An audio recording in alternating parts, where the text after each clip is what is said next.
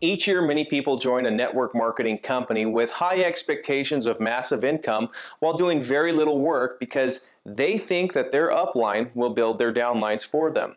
Well, about a week into the program, reality kicks in and they quickly realize that they actually have to work in order to see any money come in. I know, work. Ugh. Well, those who rake in tens of thousands or even hundreds of thousands each month don't rely on their upline to build their downlines. They recognize that in order to bank it, it's up to them to make it. So how do they make it? Well, the secret is very simple. They don't recruit. They sponsor. Many network marketing companies incentivize affiliates to recruit other sales affiliates with fast start bonuses, which is great and all, but that's what we call one-time money and it's not residual one bit.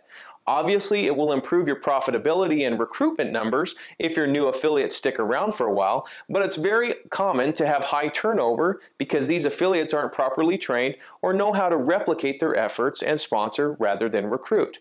By setting aside time and resources to properly sponsor your affiliates on how to effectively talk to people, fully understand all aspects of the business, and value consistency, you will see a much different result than those who do nothing and expect everything.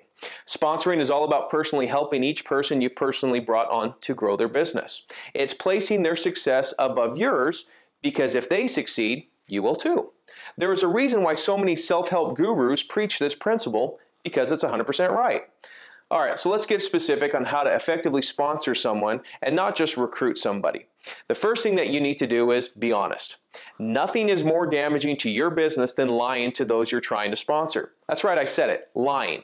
If you tell them that they're going to make X amount of dollars a month guaranteed, that's a lie. You need to be honest with them and show them what it actually takes to make X amount of dollars per month. Don't give them the illusion that they will make big money no matter what, because it's not true. Be honest with them about what their expectations should be and what it takes in order to see real money each and every month. This is an industry that has produced more millionaires than any other industry, but you need to understand that there is a right way and a wrong way to do it. Those who do it the right way have more than enough proof of their success with regards to their income, but more importantly, those who strive to achieve the same success follow the example they've had with a great and honest sponsor.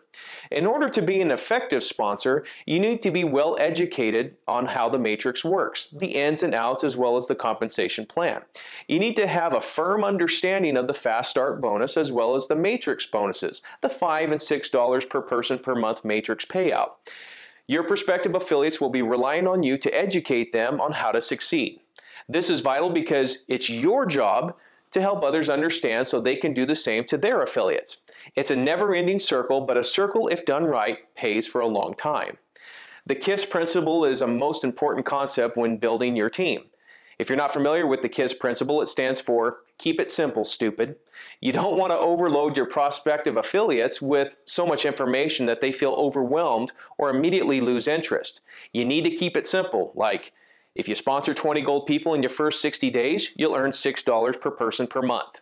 It's simple and to the point. When explaining the Quick Start program, you need to be simple. You need to always assume that they have zero experience in network marketing. You need to present it in a way where both the inexperienced and the veteran network marketer will understand it the first time. That should be your goal. It's vital to keep it simple, stupid.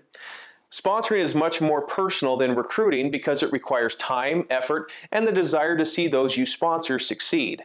Recruiting is all about the numbers and not about the person. If your whole focus is just building the number rather than the person, your turnover rate will be massive because those you recruit have no real direction on how to sponsor or succeed over a long period of time. They will get discouraged and they will feel like they were scammed out of $100 and will never look at a network marketing opportunity again. So many people have fallen into this trap and eventually give up. Now keep in mind that people will quit. High turnover is common in this business, but it doesn't need to be guaranteed. When you are making a list of people you want to sponsor, make sure that you are focusing on people who you know can replicate your efforts. If you just focus on every Dick and Jane, you're going to become a recruiter rather than a sponsor. Mark Zuckerberg, the founder of Facebook, was asked recently what qualities he looks for when he hires someone. His response was simple: I hire people that I can see myself working for. That's a powerful lesson in sponsoring. It is key to those you sponsor to replicate your efforts and go beyond. Successful teams don't rely on one person. They are unified in their goals and rely on each other to achieve them.